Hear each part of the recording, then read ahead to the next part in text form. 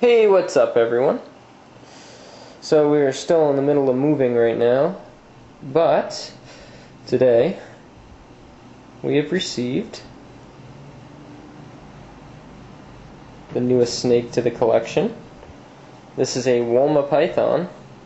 They originate from Australia, and the markings on this snake are just incredible. As soon as I saw one of these, I knew I wanted one, and a few months later, here she be. This is a female, and very small at that. I would say probably maybe a month or two old. Maybe a little bit older than that.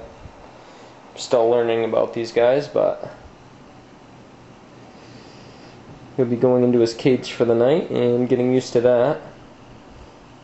And tomorrow I will probably try feeding him. He's looking a little bit thin, but from what I have read, Woma Pythons never refuse a meal, so getting a little shaky there. There we go. But alright. So, until next time, have a good one everyone.